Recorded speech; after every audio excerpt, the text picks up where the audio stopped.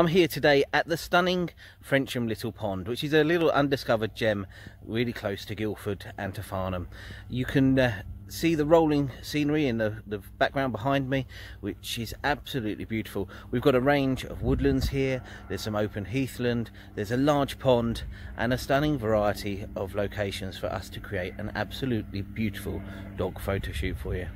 We're going to have a quick tour around a few of these places and I'll drop in and show you some of the favourite places for us to take pictures of your dogs at Frensham Little Pond.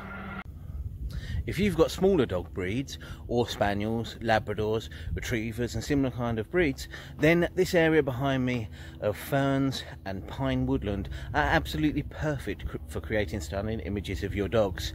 We're going to go now and have a look at some of the heathland areas, but we're also going to find out why we have to take precautions through certain parts of the year to really take care of these areas as well. As you see behind me, these beautiful purples are really coming into play now.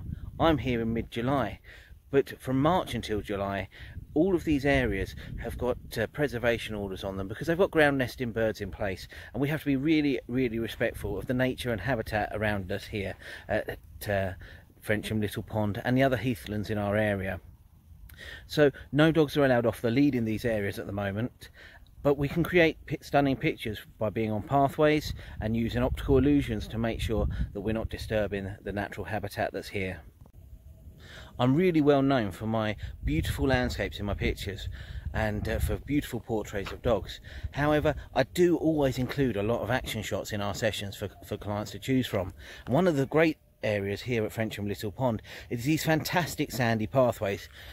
Whenever we do some action shots here, we get a beautiful kick up of a little bit of dust like you see in the horse races to really give an emphasis on the action shots that we're doing of your dogs.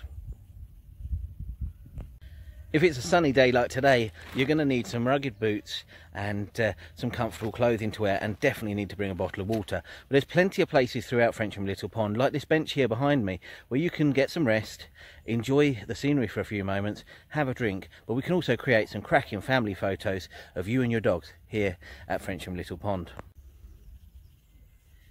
Eventually we make our way down towards the lake, and this is a perfect location for us to get some action shots of your dogs if they love to play in the water. I've climbed to the top of the hill now and you can start to see the views around me.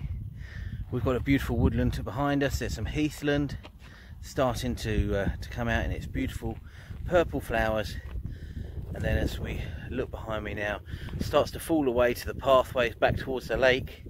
And as you see these fantastic sandy paths throughout Frensham Little Pond. There's our pond behind us and back over towards the car park. A fantastic way to spend a couple of hours out and about, enjoying some time with your dogs, getting some exercise and finding out a little bit about your local history and an undiscovered gem on your doorstep. I'm Jamie Morgan from Hound Dog Photography.